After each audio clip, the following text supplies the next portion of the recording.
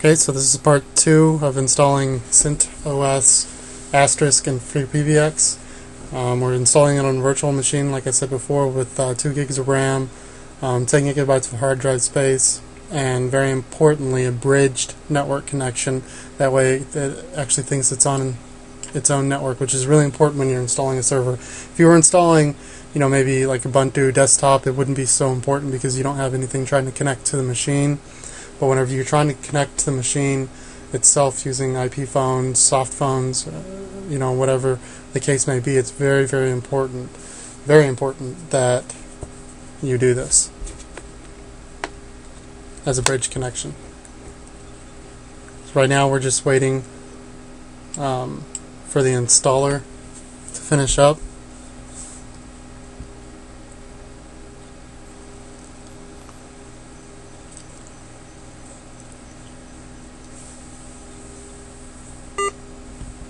Okay, so it's done. So it says remove any media used during the installation process and press reboot button on your system.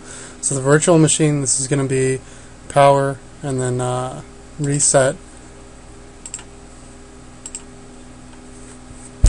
And it should automatically lose the ISO.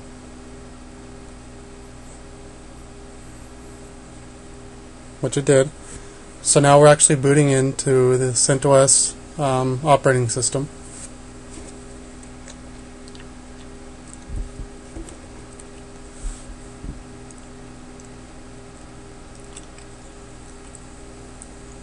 Very important to understand that if you're running it as a virtual machine, the virtual machine has to be running for this to work.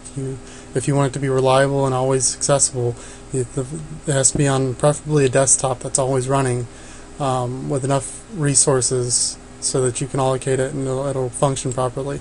As I said before, I had this on a desktop running. I didn't say this actual part before, but I had it run on a desktop with a dual core AMD running at 3.1 gigahertz.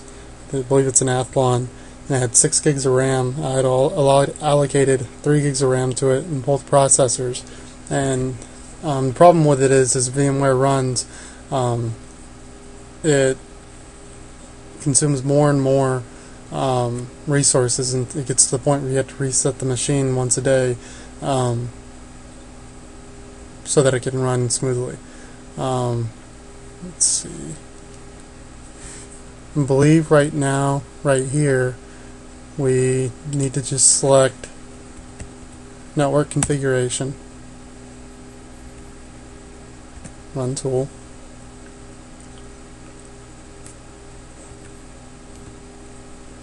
edit devices, Ether 0. You cannot use DHCP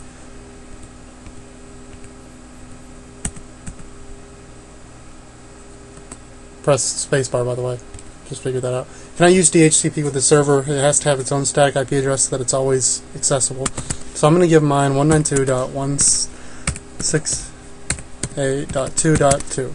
It's an available IP on my network, so I know I can use it. 255.255.255.0 net mask. And the default gateway will be your router. Oh. 2.1, and then you will come down and press OK. Save. Let's see if there's anything we need to do within DNS. Search. Okay, these are what the DHCP server gives it by default, but we're going to go ahead and take out the secondary DNS. And we're going to give it 192.168.2.1, and we're going to take out the search. We're just going to give it the router's IP address for the DNS. It'll suffice for this kind of installation. Save and quit.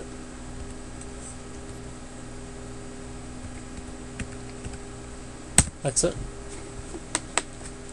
Type in root, that's the default, and then the password that you set up earlier.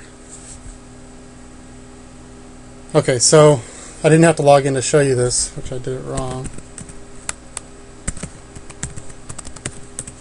there we go.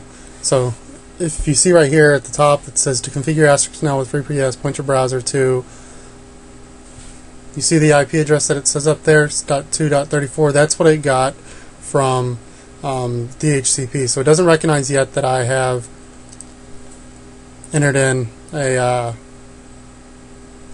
static IP. So what you want to do is just type in reboot now.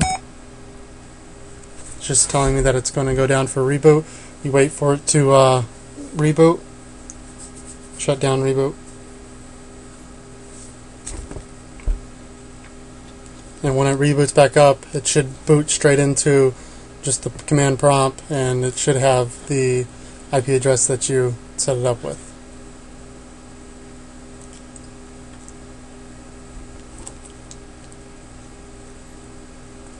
If you get any errors in here, right now they all say okay, but if you get any errors, some fail errors, some of them occur just because you haven't configured the FreePBX yet. So that's not to worry. What FreePBX does, it just provides you a web interface so that you can go in and you can alter the asterisk files without actually having to go into the files and do it in command prompt. So it makes it basically so anybody who understands a little bit of networking can come in and they can set up one of these servers and they can have it running in less than an hour, 30 minutes maybe. Bare bones, maybe even quicker. So it's a really neat program. Sorry if this seems kind of skippy. I didn't rehearse this or practice this. I'm doing this all off the top of my head, and I haven't done this for about 6 months. So I apologize if I'm leaving something incomplete. Just leave a question in the comments or ask me anything.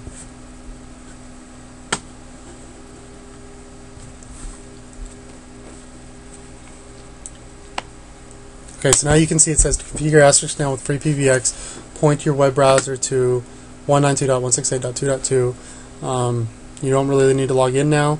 So if you're running this in the virtual machine, you would press, what was it? Control-Alt?